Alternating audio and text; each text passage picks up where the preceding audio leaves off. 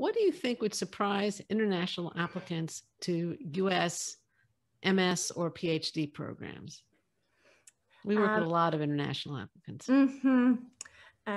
What surprised me was the level of standardization, as I mentioned before. In Belgium and in the Netherlands, things are much more haphazard especially at the PhD level.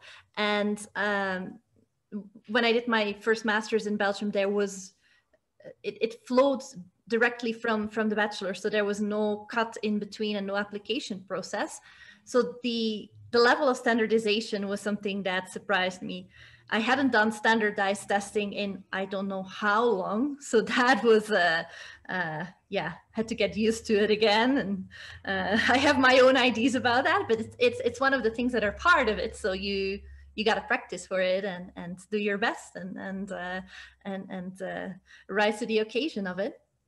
And then I was also surprised to